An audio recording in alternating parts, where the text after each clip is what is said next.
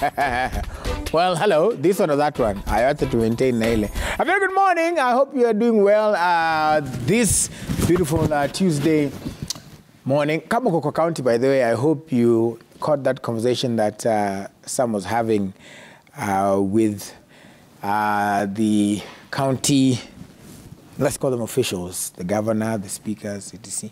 Because it's going to be important for you to demand from your governor and your leaders at county level for certain services, and especially as they're operating on a sort of supplementary budget, as they wait for the full budget and revenue allocation. Vitu kama hizo. Msiwache tu iziende hivyo. Finya gavana wenyu, mfinye sana. Just saying, I just had to put that out there because after election huwa tunataka wapote. Si tu gavana wa Nairobi juu namuona kwa TV kila siku na anafanya kazi. Finya hata wewe wako. Haya. I hope you're doing well wherever you are. This is Tuesday, and today we're going to talk about social issues here. Today it is come, but don't stay. Rather, come we stay. The court ruled just the other day, let me just make sure I have it right, that come we stay is not a marriage, no matter how many years you're spent together. Now, if this was any other court, we'd be saying, oh, that's just the High Court, but this was the top, the apex court, the Supreme Court. You don't go anywhere after that. There it is on your screen. Come we stay is not marriage, year after year spent together. Now I know that this, most of you, or even now, probably are nudging your partner. Unaona kitu anasema kwa TV. You're probably nudging them, but I want to put some of this conversation in context based on some very interesting things that were said in the deliberations and in the rulings that were made by the Supreme Court judges. Very interesting things. We'll read some of them. Some I'm sure will make Shatta happy. Some will not. Let's introduce the panel here. Bobby, how are you doing? Roberto Bobby. Mambo. Niko sawa sana. Mimi niko salama, very happy, excited. Leo tumekala coordinate. Okay, we do this a lot, but I like it. I like that we did it today. Yeah. Yeah. Blue day. Blues everywhere. Blues everywhere. Eh?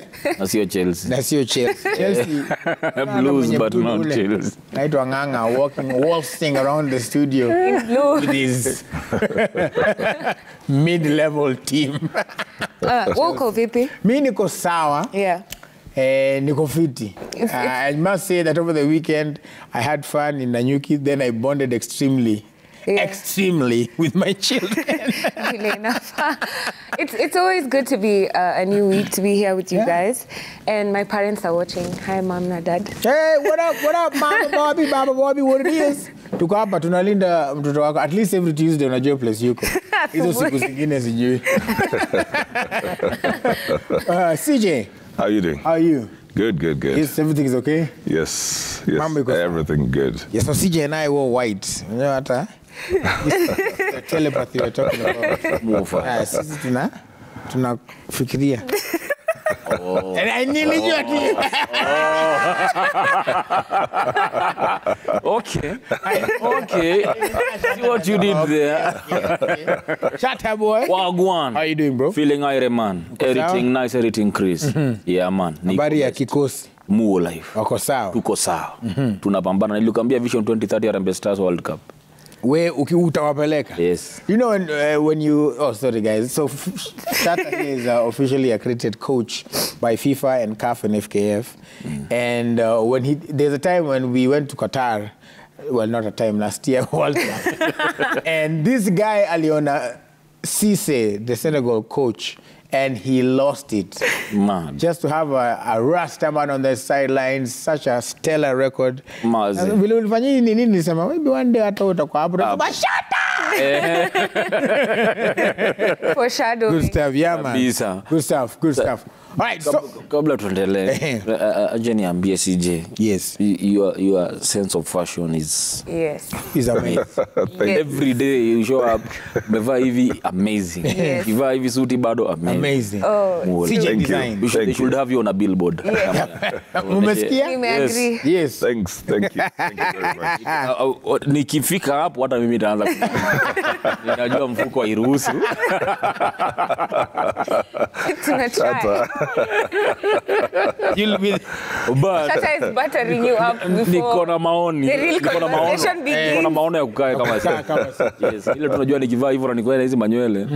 Kidogo atasema ona huyu. Weva. Amepewa suti.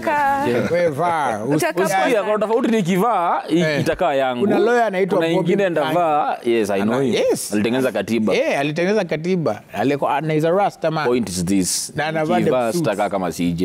That is it. Utakatuka wewe. Yes, ni nyoe. Utakaka wewe. Najijua kenakaa. Najijua. Anyway. Maybe you may try in the certain. Anyway. Let me begin by reading an excerpt from the ruling that was given by the Supreme Court Judges Philomena Mwilu, Smokin Wanjala, Njoki Ndungu, Isaac Lenore, and William Ouko. They say this: it is becoming increasingly common for two consenting adults to live together for long durations, where these two adults have neither the desire, wish, nor intention to be within the confines of matrimony. Where such a situation is evident, there is no intention whatsoever of contracting marriage. The presumption of marriage must never be made where this intention does not exist. It must always be remembered that marriage is a voluntary union. As such, courts should shy away from imposing marriage on unwilling persons. Sasa hii kitu ilitoka watu kwanza wakasema wengine wakaacha pressure. Bobby.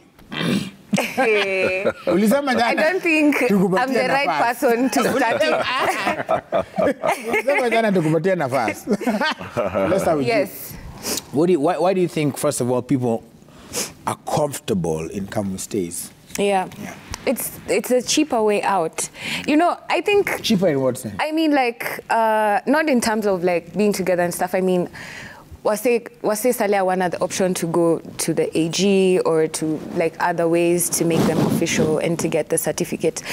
Nime realize most times tukimekizi laws na rules na decisions ama vitu kaizo, we don't really include mse ule ako kwa ground, ule mse mwenye somebody who lives maybe in the slum, mwenye hata hizi story ajui, hizi story hazijaimfikia, hajaisikia story kai, ama mse ako ushago hajaiona online, sijui watu wanasema nini. So I think,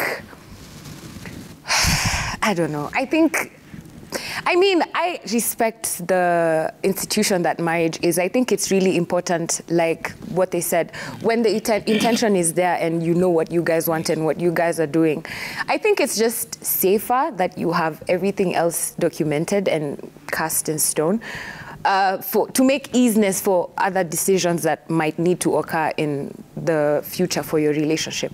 I think it's important, but I think, Sijui, I don't know how I feel about it for now, but I think tukimake hizi decisions tunafaa tukue able to include everyone and to know that it makes sense kwa wale wasipia wako kwa ground.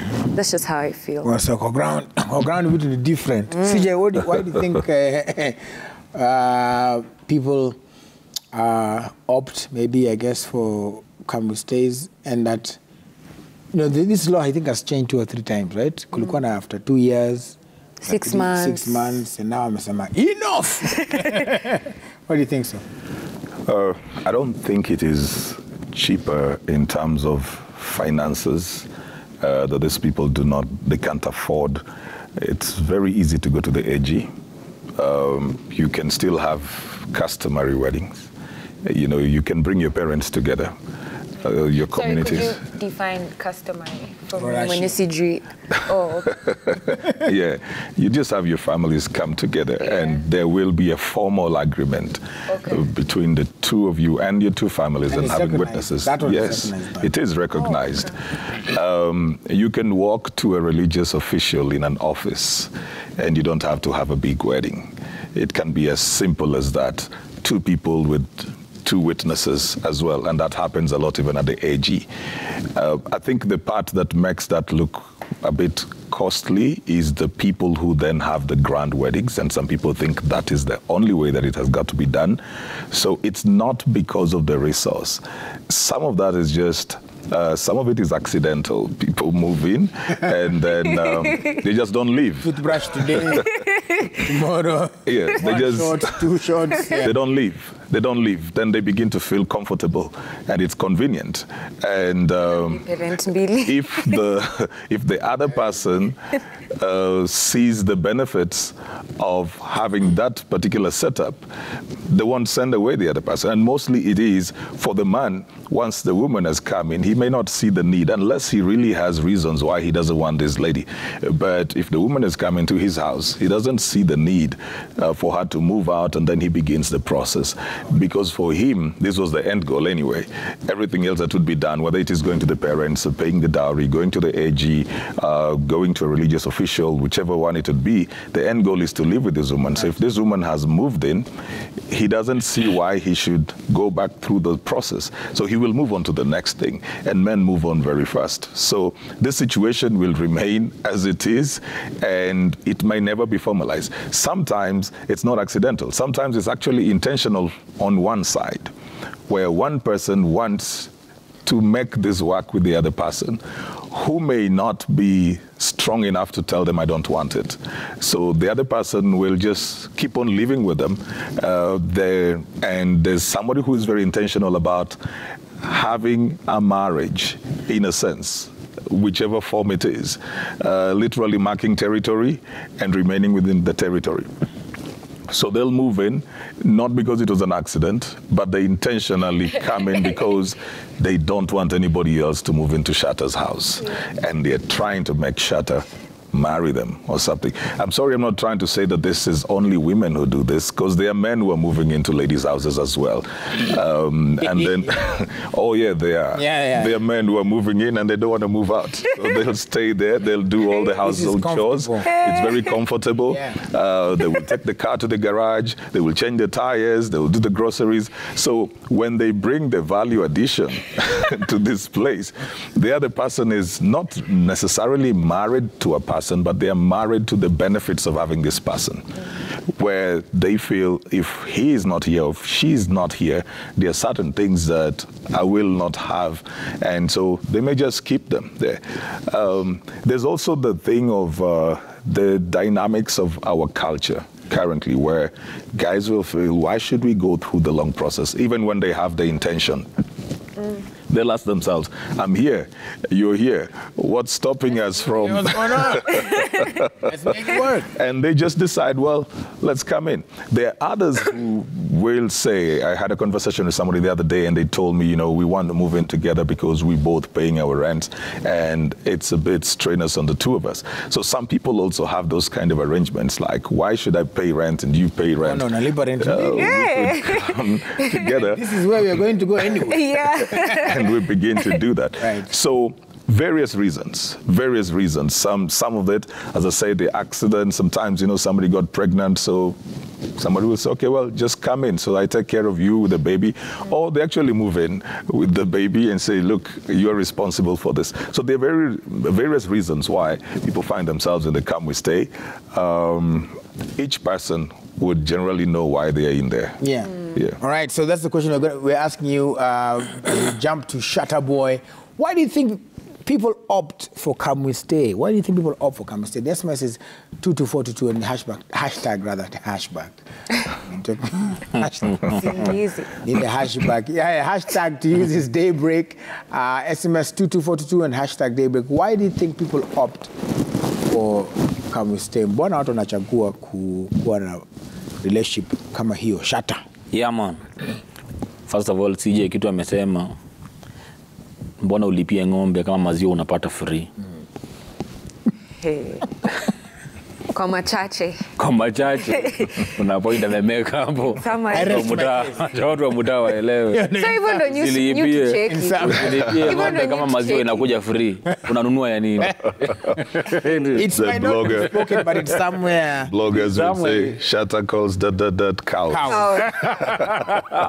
Acha waandike. Shatter calls women cows. Lakini unajua kitu, kuna siku wewe.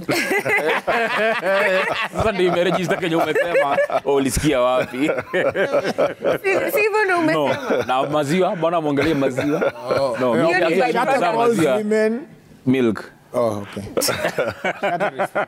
Very much indeed. Yes. The beautiful and the most amazing thing God ever created and made. Thank God for the girl them. Yeah, man. Yeah, man. Sasa acha nikwambie. Kuna siku tulisema hapa watu wengi wanaingia kwa marriage kama economical refugees. Unaona? Like you maisha imekuwa gwan. Unaona utarudi ushago. Unaona acha niolewe. Nijirescue. Let me just rescue myself. You know, most marriages are a rescue mission. People here are firefighters. Wanazima moto kila pahali. But kiukweli another thing kama vile tumesema hiyo customary marriage. Ni vile Sija amesema you bring two families together. My friend, if you bring these two families together, first of all, you know, in those sittings, baba ya msichana na mbwaga sionge. So that wa ku-extort our uncle. Wale unajua leo unaonanga professional dowry negotiators. Yes. Vile wanavaga koti za 1970. Nini baba msichana na mbwa wewe hata kwa hii kikao usikae. Wacha sisi tuongee na huyu kijana. Wa ku-extort vizuri, unaona? So kijana anakaa chini vile kimeumana na hii economy ya Kenya sasa anapiga hesabu anaona basi already naishi na udem. Nini tena ukaona kaitushe vitu zingine siwezi make. What get? Inakuwa ni rahisi. Ni rahisi akaitu na udem. Another thing, sexual education. Because people in our setting mostly maybe uko kwa uptown sijui vizuri kama wanafunzaga watu wao but huko kwetu ni ujijulie vitu una get in the process of kujijulia vitu you end up pregnant unakuja kwambia chali mimi uje umeniharibia maisha huko kwetu ndauliwa juu wazazi nao wanakuaga wamekea madem sheria huko nyumbani ukipata ball urudi kwa hii nyumba kutoka akiwa mtu mdogo akigross ndio the moment atapata hiyo ball atafanya nini atakimbilia kwa chali kwanza in fact anaanza kwenda kwa hiyo chali akidhulumiwa tu lakini she'd rather stay there akidhulumiwa than arudi home akiwa na hiyo ball una get because the sexual education part of it haiko ndani yake kufunzwa anafanya experiments yeye mwenyewe ajue hizi vitu una get alafu vile story ilitoka watu wengi walifikiria ina target girl child ina affect girl child hii kesi nimeifuatilia kutoka kitambo hii kesi ni ya kitambo sana actually ni boy child alirushwa in this case ni boy child alikikiwa out na akanyang'anywa mali 100% na mama unaona akaenda koti ya kwanza ikamsikiliza ikasikiliza mama wakaenda apili kasikiza boy child mama akaenda Supreme Court sasa Supreme Court at least kidogo ikapatia boy child mali 30% ile mali ilikuwa imerushwa so it is not that girls pekee ndio affected in situation watu wanatekea an advantage wanaamua wewe acha nikae na wewe nitumie mali yako but one day utakuja kujua when you are no longer useful to me nitakupulia hii card hautajua but uzuri ni at now tumejua ikamstay sasa kitu tunafaa kudefine ni intent because court ilisema intention has to be there so what is intention tukiwa na watu mimi na wewe is that intention have I ever promised you do you have witnesses that said this is a marriage unaelewa because once you have these things now the Bible says my people shall perish for the lack of knowledge so people have been in these things unknowing but right now you cannot blame anyone information iko available ndio hii inaongewa una get you have hata kama mtaandikiana kwa serviette that mimi na intend kwa udem uchelea na intend kunioa na tumesign that intent has to be there una get but as it is right now people are getting into these things because of the economical situation that we have na social background ya families are they welcoming boyana do akikuja hapa anataka kuoa dota wenyu mtamsikiliza or not una get mumefanya mtoto wenyu kuolewa ni biashara vitu kama hizo una get I think it's just a moral decay of sorts if you ask me I think also another question then would be something that they raised here what the judges said they said that where is it yes in context where they said there are relationships that exist where couples cohabit with no intention whatsoever getting married, right?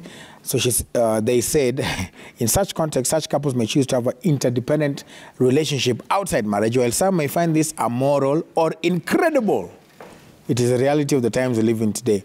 And so the rules sort of, they're saying the National Assembly and Senate and the AG should enact law that deals with cohabitees in long-term relationships in regards to their rights and obligations. And like you say, that's where I think it goes down there. So, Bobby, do you think that if somebody should, because the genesis of this case, as Shatta said, ilikuwa mambo ya property, and that has been a long-standing debate in terms of property, especially if you choose to go your separate ways. Yeah. Do you think that this person who has, since it's now not marriage, no matter how long you stay, do you think that this person then has a right to some property?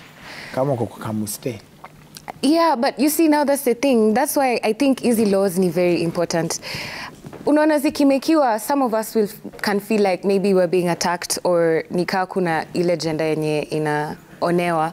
But when you start to see it in a way that at some point it's going to be inevitable that maybe you will need to divide property, or maybe you'll have to have conversations about, kama hii lawyer ya juzi ilikuwa inaongelelewa about ukijitoa unatoka na what you contributed into the relationship. But you see, if things have not been defined vizuri, vitutuka intent, kama hiyo jadefiniwa, hata hiyo cohabiting, what are the lines around it? What are the rules and regulations around it? If you guys do not have these discussions, you do not show intent, there's no proof of anything, there's no, unaweza sema, okay, mimi nimekuwa nikipika for 20 years, but atujaolewa, hakuna contribution yangu imekuwa nutrition ya familia yangu. How are you going to be able to say, if mse akikuruka aseme, mi sikujui sijai kuona na umekuwa hapo for 20 years, how are you going to be able to prove such things? And it's just, I think it's just easier. It makes life and work easier and relationships easier when there's clear definitions, there's a clear understanding, there's a clear intent. So I think instead of siku yona ni kama this is restrictive, or it makes making decisions a bit weird, then why are you accepting to cohabit with someone that you do not like or you do not want to be with? I mean, all these issues that, actually I've learned a lot from what CJ and Shatta have said that I had no knowledge about just until then. And kama haujui hizi vitu zote, it makes you ignorant and unable to be able to make decisions. So why not just become more informed and understanding and seek out this knowledge so that it's easier for you? Because I promise, sazile mna break, hakuna mtu utaka ku break up, but sazile mna break up, it might be a bit difficult for you to discuss things or listen to each other. Na si kila mtu anaweza afford lawyers, ama sijui nini. Kuna watu wengine wana families zenye zinaweza come up as intermediaries. That's why I think it's just better that we adhere and listen and understand better. Place where we ask questions and understand better, so that in the inevitable situation that you might have to divide things. And it's not just about property. It could be about even just your contribution into the family. All these discussions need to be had so that it's a bit easier for you to proceed with your lives. But mkikaa kwa hiyo gray area ya are we cohabiting, unichali yangu ama nimekuwa naye 20 years, are you going to be okay to walk out without anything, without any recognition for your contribution? Is that something that you're going to be very okay with? Then ask yourself that. Or it's not just that you wende utakuwa on the losing end, you maybe wende utakuwa broke. You could be the rich one in the relationship or the situation. You need to know how you're going to be able to assist your family in the case that you had a family. It's just courtesy. I mean, these things, it's human nature for like things could go astray na watu kukosana, but I think in the event that we're still able to have these conversations, it's very, very important that we do. Yeah. And also, I guess, CJ, that brings the other question, which is how long does one wait until they bring up the conversation? Okay, is this, are we heading anywhere? Or maybe in the beginning, you had said, there are people who find themselves in this situation where this guy has told me he's going to marry me. But now you're year 3, 4, 5, and there's nothing. Now it's quickly morphing into a come stay. How long does one have to wait before they say, sasa nikani nimekaa sana. Maybe I need to have this conversation about who are we, what are we? You know, it's interesting that when we go to the workplace, we want to see a contract. We will give our skill, we will give our time. but we want to see a contract, even if we're being paid, because we want to have some definite boundaries. We want to know how long will this last. You know, if I come in, you pay me the first month, the second month, but you've not given me a contract, I'll keep coming to the HR office, and when will my contract be ready? We do contracts around business. We do contracts around everything else. Interesting that when it comes to such an intricate relationship as marriage, then we will not see the need sometimes to farm it up. And the farming up does not begin even at the AG or at the pastors, imams, or anywhere. It begins with a conversation between the two of you, whether you both want it and whether both of you are on the same page. Because unlike the workplace, where your JD is so defined and your working hours are so defined, your terms and conditions will be very clear to a certain degree, hopefully.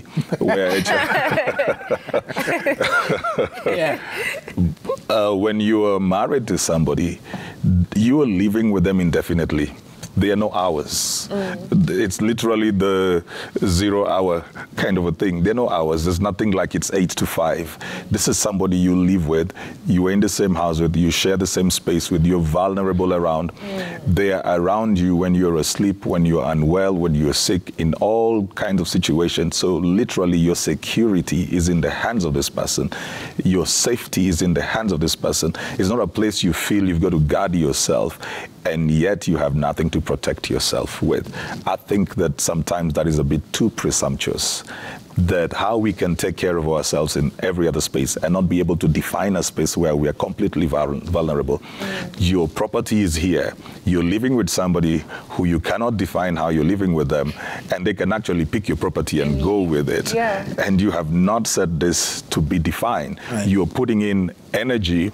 If I am in a business partnership with you, Willis, we will document my contribution, so that when the profits are coming in, we will share that based on contribution or our shareholding agreements. But I am in a relationship that I will invest myself in, and probably for the long term. This is not dating. You know, when you're dating, if you date for 20 years out there, it's crazy, but you've not moved in. But you are investing in this relationship within the house, living with this person 2, 3, 4, 5, 6, 7 years. Surely you need to step aside and say, look, where are we going? Is it the hope? Saying the hope is the hope. You know, in the workplace, okay, let me use the workplace, for example. In the workplace, you have a psychological contract. There are these aspirations, dreams, expectations that you have of each other. They're not written down. They're not written down, but you just have that with your employer, and the employer has that of the employee. There's a sense of that even in relationships, a certain psychological contract. Now, whoever is wiser will take advantage of that more than the other person. It's not written down. But you'll find the more we live together, the more I'll expect something. So I'll be living together with Bobby, for example, and I'm coming home, and I nearly in my head expect that food will be there. But we have never agreed that we are man and wife. And she will think that is expected of us, so she will do that.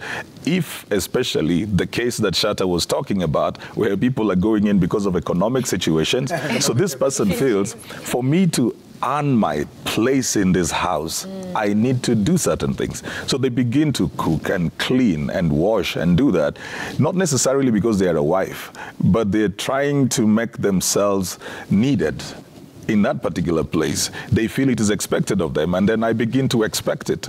So we've never sat down and agreed who are we, but in the same manner, they're in their head thinking, okay, so I'm here, I cook for this guy, I wash, I do this. And the friends and I say, how is your wife? And so she's also feeling, how come he never texts me out?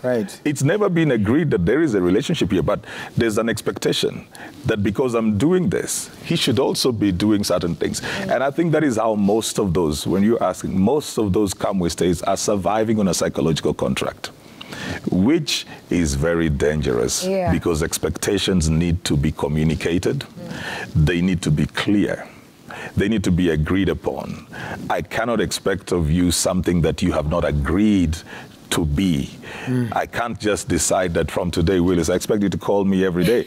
And you're wondering, why should I call you? You know, those expectations should be very clear on both sides. They need to be communicated, and the other person needs to agree to those expectations. So I think that when people get to the place where they begin to feel uncomfortable with them staying in there, that's the time to talk about it. Even if you feel uncomfortable in the 3rd month, it doesn't have to wait for 3 years, 6 or 7. It doesn't have to get to the place where there are 4 children, so you're wondering, what's my future? Right. The moment you feel that you are settling, but you are not sure of what you're settling into, you need to start asking the questions.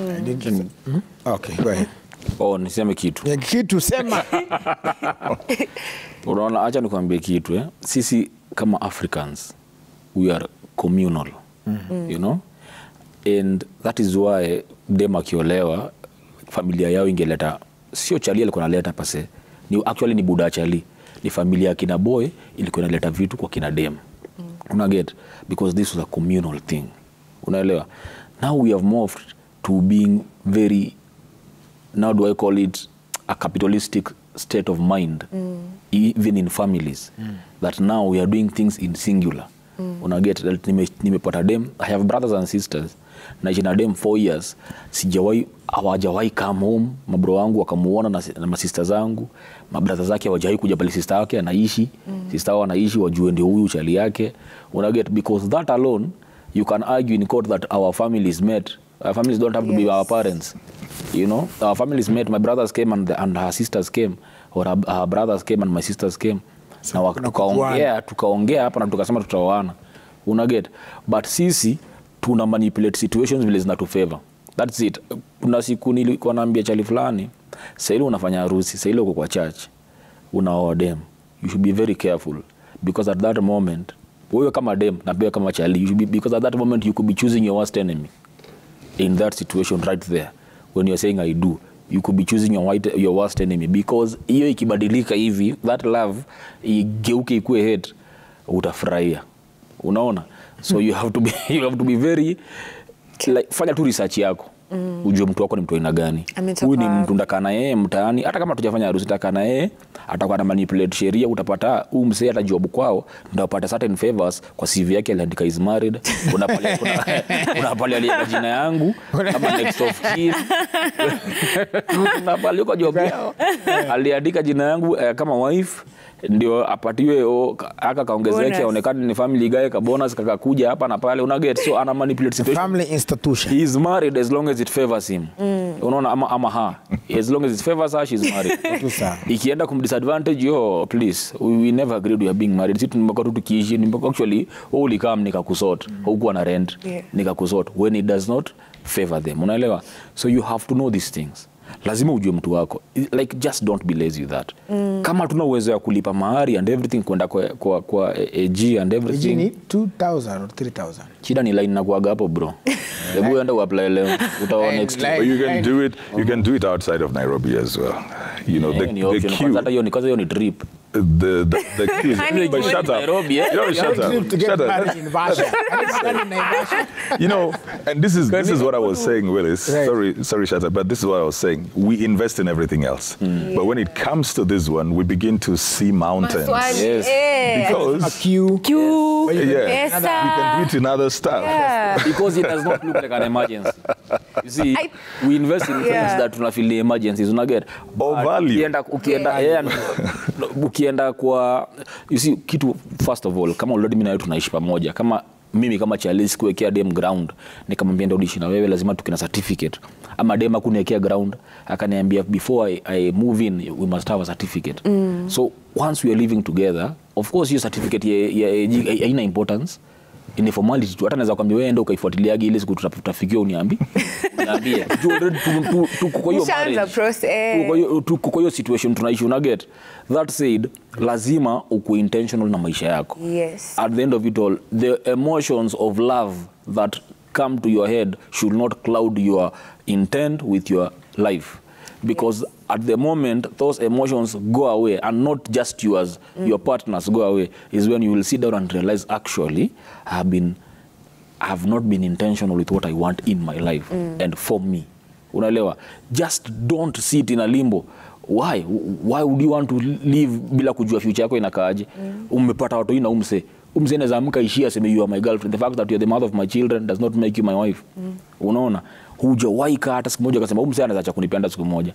Ama hata inaweza umana umse asonge.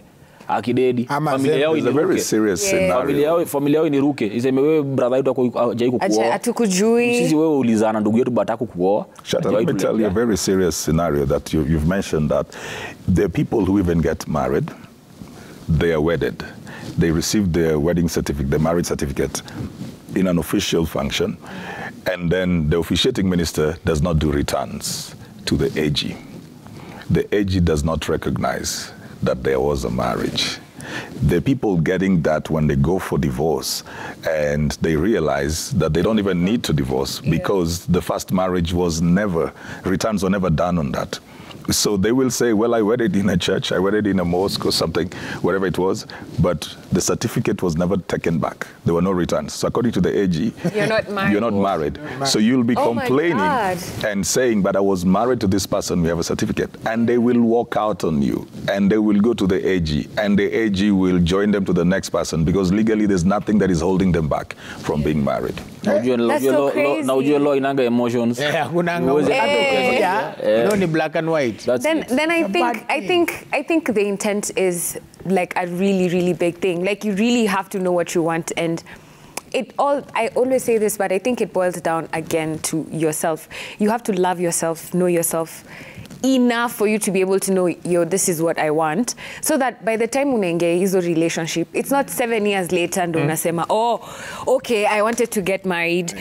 If you're someone who knows, I want marriage, I want to get married, I want kids, I want this is what I want, then you should get with someone who wants the same things with you. Also, so that hakuna hiyo kutry. Yes. Yeah. So that hakuna hiyo kutry kuchange ya na mind ati unahama kwa msee, alafu unaandika sijui nini, unasema job. Because kama hiyo intent haiko, msee atakutoka, and then what next? You guys have 4 kids. There's a situation where I almost said the real thing. There's a situation, I almost said the name. There's a situation where I have a friend who, when we were very close with him. Yeah. Because he's been with this lady in this commute stay situation. Then the dude disappears for a week, says he's going on a work trip. Then, so, you know how like you can get, what do you call them in Instagram is close friends in Facebook? Yeah. A close group or something. Yeah. So one of our other friends posted was in this close group. Then akakuja akatuwekea picha za this guy went and got married.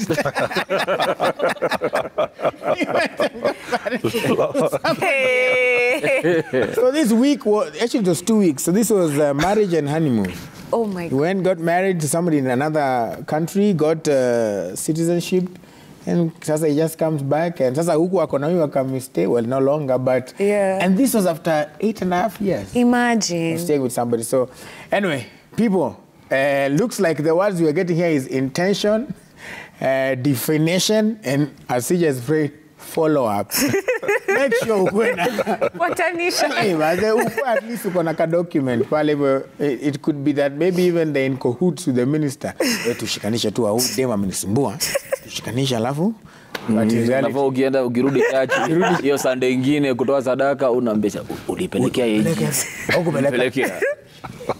Tumia hii kama fia hii sadaka hii. You guys are evil. Let's take some feedback here. See what people are saying here. The Marriage Act, one of the feedback here says, it's an SMS. The Marriage Act does recognize traditional customary marriages, then provides for marriage certificate once the couple prove to the Register of Marriage that they have done the necessary rituals as per their customs.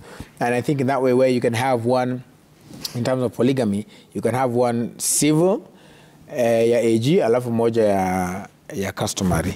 Hiyo imekubalika, lakini huwezi kuwa na mbili ya AG. AG atakwambia, too much. Sometimes parents don't approve marriages and the couples opt to practice kamuste. That's also been another thing that has been mentioned a lot, really, where unakaa hapo, wazazi wamekataa, so you say, okay, fine, move on. Shika fair nifuate. People opt to kamuste because they don't have money. That's also another Another one, economic refugees, Shatta called them. Watu wakipendana, they should stay together because nowadays hakuna wanaume wa kuoa. We, that has come from a place. Ametafuta. Maisha imekuwa ngumu, imebidi tuishi pamoja na pia tunataka tuone kama ita work out. That's the other thing. That's the last one? Yes, that's the other thing that people say. So there are some, I don't know if Muslims do, but I know there are, most Christian setups insist that you only move in together after marriage. But then this last SMS is what people use as a counter. People say, but CJ, pastor, I don't know if we'll work out. I gotta know this person. Maybe akilala hivi, akiamuka pengine bila makeup, or maybe anafinya toothpaste. Maybe anafinya toothpaste kutoka katikati or something like that. So what? Does that? Argument. You see? There are different arguments and counter-arguments for this, and people actually use the same argument also for sex. They say, sasa tungoje tena hadi nini alafu isipo. What if we are not compatible? Anyway, so these are some of the arguments that people use for Can We Stay as a build-up. Do those arguments hold water? Or what would be the counter-argument? They don't. They don't because... okay, so how many people will you test, for example, sexually before you decide this is the one I will be with? And you may find somebody who is good in bed but terrible in everything else. Then you will feel like, okay, so this one is good in this area, but the other things, so it can't work out. Then you find somebody else who's good in these other things, not good in bed, so you say, okay, this one can't work out. So how many people will you go by before you get to the place where you say, this one has the balance? But they say that one fraud. And then you see, Willis, even if you were to think about it from the aspect of work, even internship has definite contracts. There's no indefinite internship. It will be that this internship is for 6 months or at most 1 year. You cannot have even casual workers beyond a certain level. You'll be forced to take them in, and they need to get certain benefit. So certain corrupt employers will always, get off the contract, then renew it again, take it for a short while, and then get back because they're trying not to pay permanent and pensionable stuff, So even every other definition and setup brings people to a place where there must be timelines to something. So when you say you're staying with this person to know them, we are 20 years now, and I'm still getting to know myself and to know my wife, and my wife is still getting to know me. So when will you know this person? You will never, because they're growing, they're changing. I mean, just last year you had dreadlocks here, That's so right. then you shaved it. So how much time will you spend with somebody to say, I now know Willis? There's a time when you'll be so excited about one thing today, Shatta was joking, but perhaps next year, Shatta will be here in a suit and maybe not in dreadlocks, because he's also changing. So how much time really would be fair enough to say, I now know Bobby? There are certain things we step into by faith. You get to know your fundamentals. These are my basics. These are the things that I'm looking out for. Is this person honest? Does this person want what I want? Our futures, our purposes, do they converge? After that, we can work out the rest. The other stuff is just people being crafty. Excuses. Pia kuna kitu ingine acha nikuambie, sana inaffectigi madem. Charlie asha kuonesha intent yake from day one. That mimi I am not a marrying type. Unaget? But wewe unafeel unaweza mchange. This happens a lot. Na madem. Like mtu amesha kuambia mimi sio wagi na mimi si believe in marriage. Lakini wewe unafeel ndani yako you can change this person. And you give yourself an assignment to change this person. And you move in. And you start the assignment of changing this guy. 10 years down the line, anatokea na demu mwingine huko, anachia na demu mwingine huko. Unaanza kesi. Anakupulia story ya 10 years ago, anakuambia mimi nilikwambia mimi sitaki kuoa. Wewe ndio umeinsist unataka kuoa, si ndio? What do you do that? What do you do there? Huyu mtu alikwambia. Also you have to tell your emotions that I cannot know this person more than they know themselves. If this person told me they are not the marrying type, I need to believe that. Honest. I need to believe that. Once people show you who they are, trust them. And people don't, I think the other thing is, the reason why people don't believe it is because the society believes, baby when you go mother on your light. It's because the society believes that there has to be lazima kukuwa na marriage. I think one of the things, and they were very particular to talk about this even in the ruling, is that there are people who, like you said, are just not the marrying type, either because either they're divorced or they saw certain things in their upbringing that they don't want, or just again you just don't want. But people don't believe that because you've been taught, go to school, get a job, get married, have kids. These days the order is everywhere. Go to school, have kids. Yes, have kids. Get a job. Get a job. Then get married. Yeah, there's really no formula. Sometimes even because of, unfortunately, what happens sometimes in school, because people are having babies at 19, unfortunately some even younger, but it is such a dynamic, changing system. So how then, Bobby, do you propose, if somebody is watching this and they have been in a Kami stay, whether, like CJ said, it could be 3 months, it could be they are there now, this is their 7th year. Yeah. They're celebrating their 10th anniversary, and they want to bring it up. They're like, you know what, me, I kind of want to, I'm at that point where, like CJ says, we're changing. Maybe in the beginning, I didn't want to, but now I'm like, I think it's sounding... it's sounding some. How do they bring such a topic up? You know, something...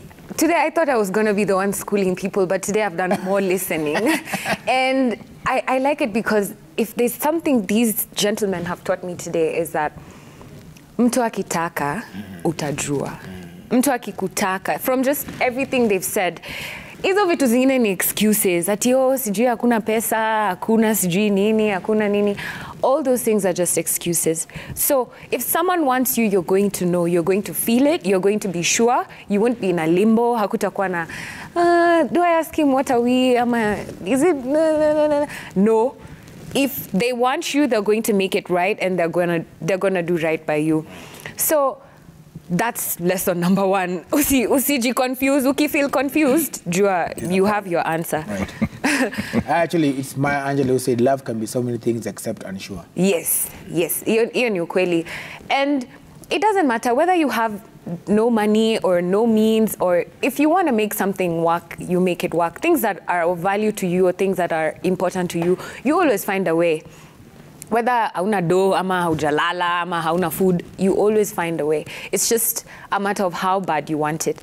So what I'd say to someone who's watching and they're in a come we stay situation, or they're wondering, their minds have changed, they're growing, or they're not too sure, I think get to know yourself immensely. Spend enough time with yourself for you to be able to know, these are my standards, these are my boundaries, this is what I can accept, this is what I can tolerate. This is not good for me.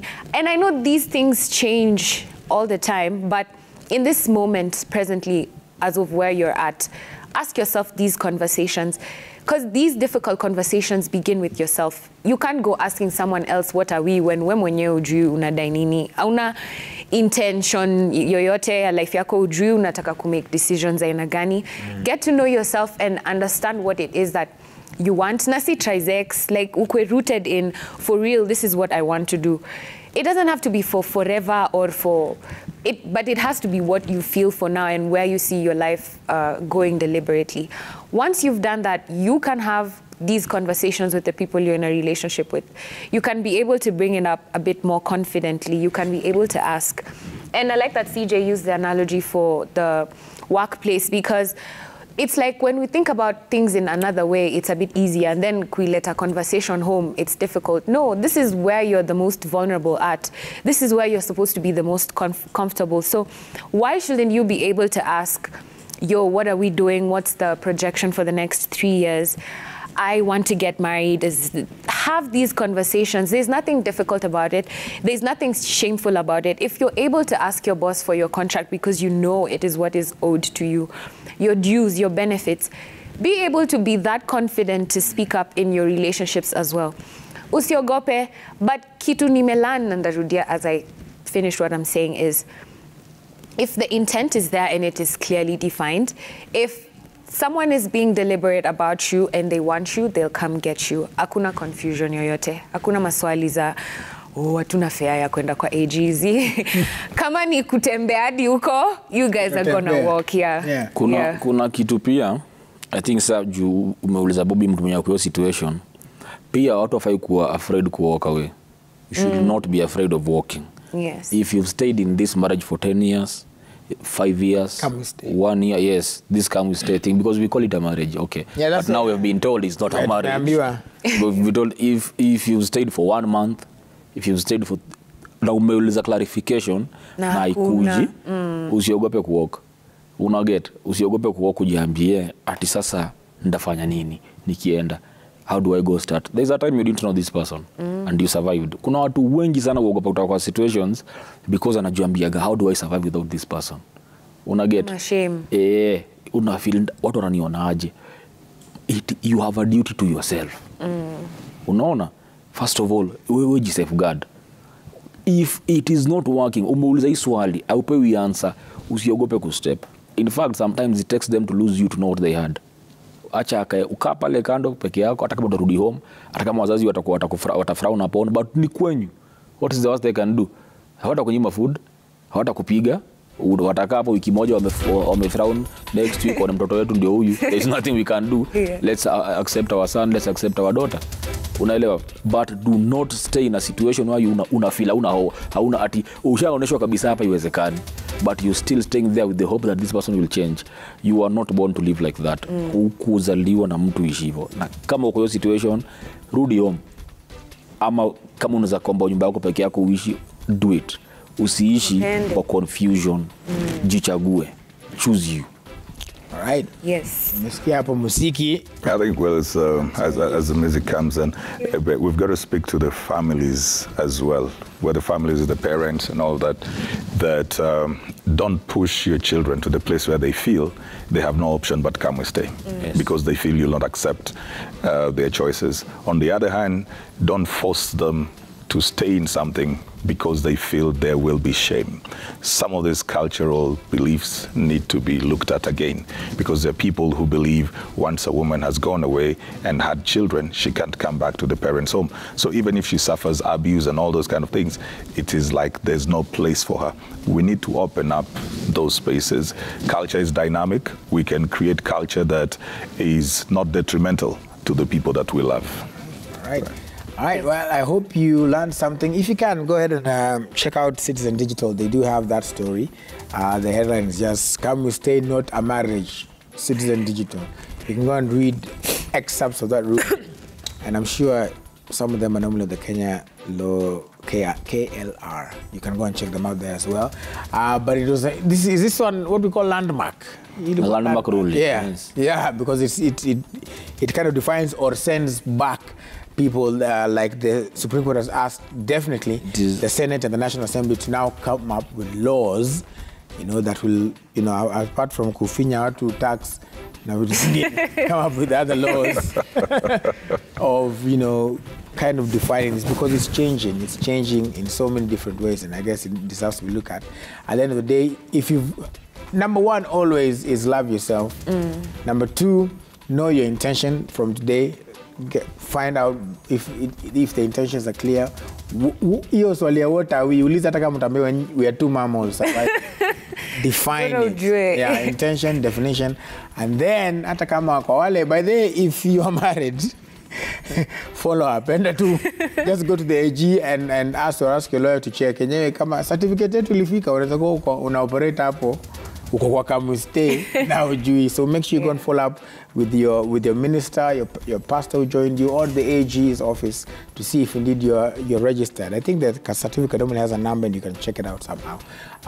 But please do, the information is out there, check it out. And then, again, if you're in a relationship and you don't know if it's fine, you can ask, communicate. Na pia ukumbuke unaweza shtia. I think one of the most freeing things my father has ever told me is that hata ukiwa uko Nairobi ukifanya kazi, usisahau uko na kwenu. Ukiona kama umana, of course staki kiumane. But that is somewhere at the back, that you have a place. Having that is not just to say you can always go back home, but you can always go somewhere where you can talk about these issues. Very important. Haya timama nifanyia hivi. So let us rush to the repeat. Peace and love.